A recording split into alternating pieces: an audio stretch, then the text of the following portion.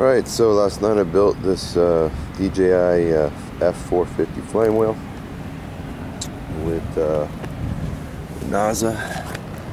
Pretty straightforward. Just a few things with the DX6i radio that you have to set up before you start programming it. But pretty much got everything set up, and I got white as the front.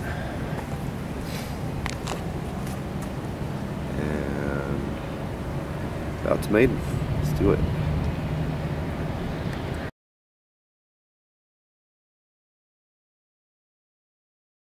And the wind today is about 15 to 20 out of the northwest. We set a cold front last night. So let's go to Maiden.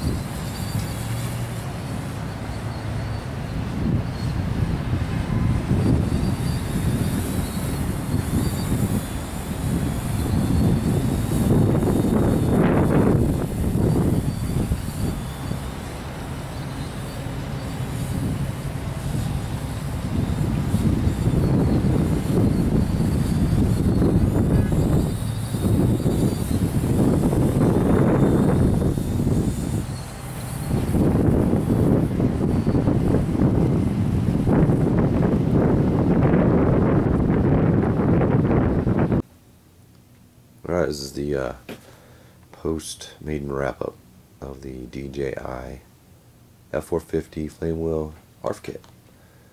Super happy with it. Really fun. Today when the winds are about 15 to 20 miles per hour gusts. Still held its own real nice. Using it with the Naza Lite. You can see it there. Performed very well. I mean, out of the box it's set up for aerial photography, so the transitions between movements were smoothed out, kind of like holding one angle of your last direction to kind of not come to any abrupt stops or whatever, so it was kind of smoothie. But that being said, it still held well. If I was doing photography, it would have come out great in 20 mile per hour winds. I'll probably change the gains a little to get a little more snappy, but still extremely happy with it's set up so quickly. Just a couple hours overnight I built it. I have it set up with my AR6 receiver and satellite, which was in one of my old planes I was in flying for a while. All the connections, everything was pretty straightforward. I would say that you have to do a lot of online research if you want to build one. If you don't have somebody to talk to that knows how to build them, which I didn't. I got all my info off of the internet and had a few questions. Again, I have this set up with a DX6i. I would recommend that before you start programming your Naza M Lite on your computer. I also have the white as the front, red as back, ready for a camera or some kind of FPV. Before you start programming your Naza M Lite, have the DX6i 3 switches with your mix already set up. There's videos out there show you how to do it. You need your switches set up or it will just stay as fail safe and you won't be able to start your motors. As well as when you do the calibration, very important.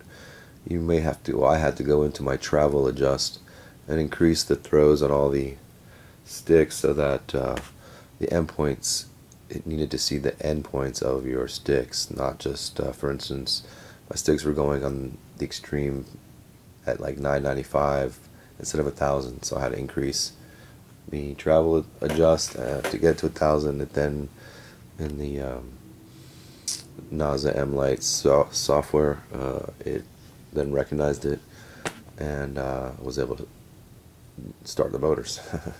That was definitely a victory moment last night. So those two things I would definitely have set, keep in mind if your motors aren't starting. After that, just really stoked. I think it went together real well. I did add Loctite to all the screws before I put them in. Not much else I can say except real stoked. I used a 2200 battery and 8 minutes, went through 1300 mAh, and the cells were at 3.8, so I probably could have got 10 minutes. I let it go to 3.7, which with no load, it's okay. Definitely can handle bigger batteries. My kit also came with the legs, the AP legs, but I didn't put them on, but I will, just to keep all the guts and innards and base plate out of this grass or whatever it's landing on. So overall, super stoked with the DJI Flamewheel F450 ARF kit. If you're looking to go this way, all I needed to add was my my receiver.